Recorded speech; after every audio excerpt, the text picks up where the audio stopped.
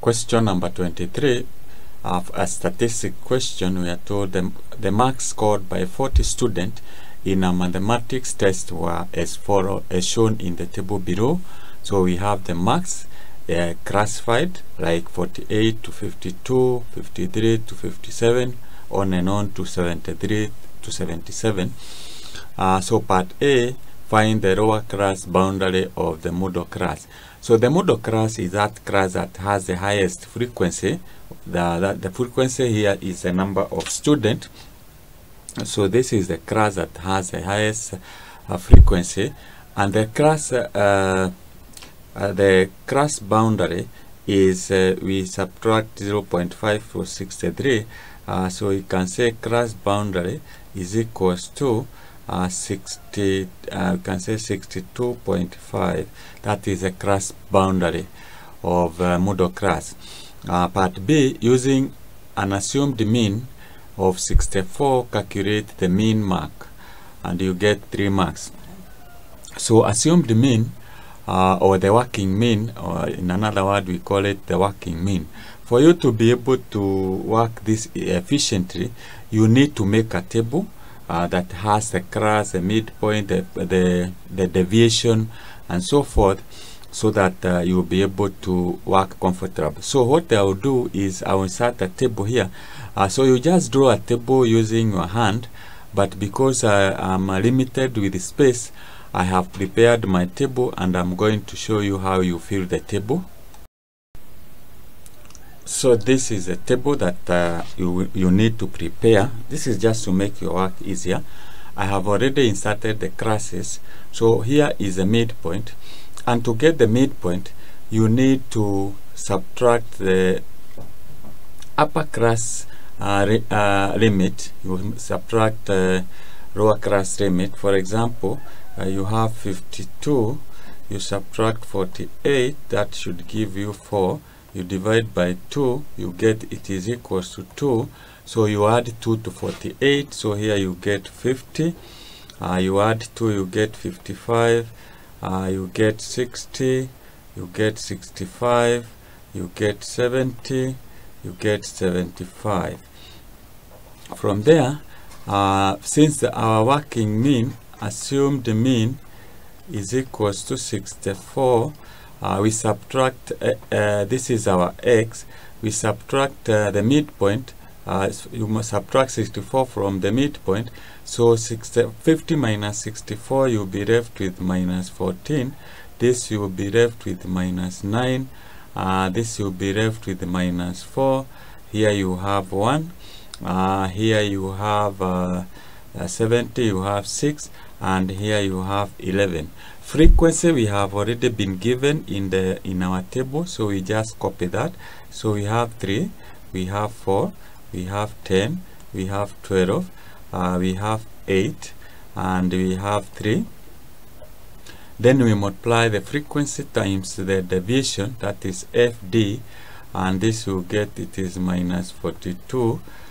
This you get minus 36. This you get minus 40. Here you get 12. Then here you get, you multiply, you get 48. Then you find here it is 33. The other one is the cumulative frequency. To get the cumulative frequency, you just add up the frequency. So you start with 3. 3 plus 4 is 7. 7 plus 10 is 17. 17 plus 12, you get 29. 29 plus 8, you get 37. 37 plus 3, you get 40. The total of the cumulative frequency should be equals to the sum of the frequency. That is the last value of the cumulative frequency. Here, because we need to, if you look at we are supposed to draw the cumulative frequency table.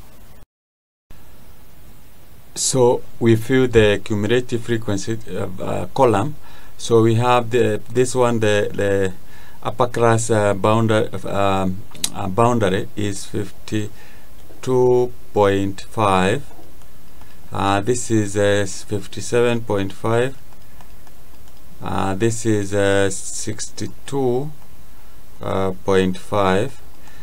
This is 67.5. 67.5. Then we have 72.5, and finally we have 77.5. So with these values, we should be able to do Roman number 2 of part B, part C, that is we draw the cumulative frequency curve. We draw the cumulative frequency curve. We use the cumulative frequency against the upper class boundary. So let's go ahead and do that. So this is the grid that I'm going to use. We can start from 0.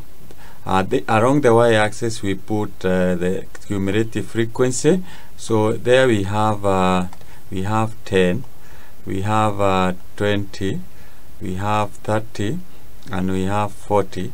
You note that the cumulative frequency goes up to 40 rather. Then here we can put a zigzag line to show that our upper class limit boundary does not start from 0. Since our class limit start at lower class boundary start from 52.25, we can start with the lower one. So we say it is 47.5, so that we come to now we have 52.5, then we have 57.5, we have 57, we have 62.5, 62.5, we have 67.5, 67.5, then we have 72.5 and 77.5, and that is our class boundary. This is can change that to class boundary, upper class boundary. So from there we now plot our graphs. So we start with the 52.5. The cumulative frequency is 2. So we can come and get our point 2 is there. 57, cumulative frequency is 7. So our 7 is there. Then we have at 62.5 we have 17. So 17 is there. Then we have at 67.5 we have 29. So here we have this is 29. Then we have that is 72.5. We have that is 7. We have that is 7. Okay, that's correct. This is 29, not that is 29. The other one is 37. So that is 7, that's 35, that is 6, that is 7, and 77.5. We have finally 40.